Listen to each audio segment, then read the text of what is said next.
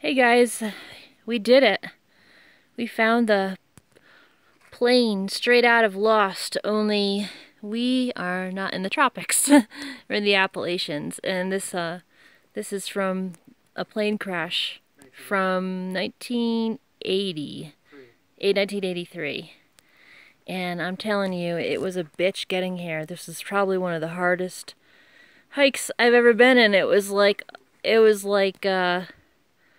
Indiana Jones climbing up these weird places, and I had to it was almost like a Tarzan thing at one point, you know, but we're here and it's really cool. So let's see if I can vibe on some ghosts here.